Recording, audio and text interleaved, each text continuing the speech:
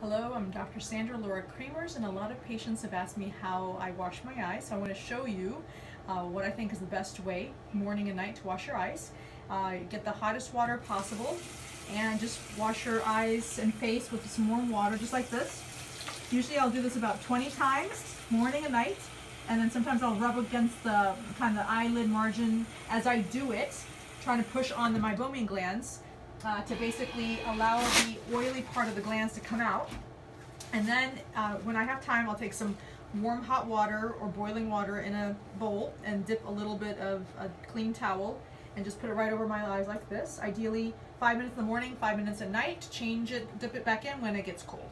And if I'm at work, I use a paper towel, do the same thing with hot water, just put it over my eyelids.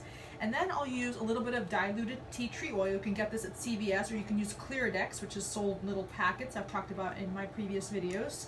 And you want to use very diluted tea tree oil because it will burn like the dickens. You just take a little bit on a wet towel or a Q-tip, or you dilute it with some water. I usually do it like this. Just a tiny edge. Close your eyes, scrub your eyelashes like you're brushing your teeth. You can use the same towel on both eyes because it's a natural antibiotic.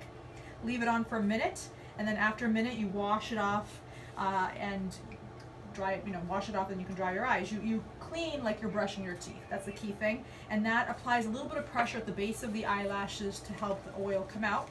And then you wash it off before you open your eyes. So that's the way I take care of cleaning my face every day. If I feel a sty coming on,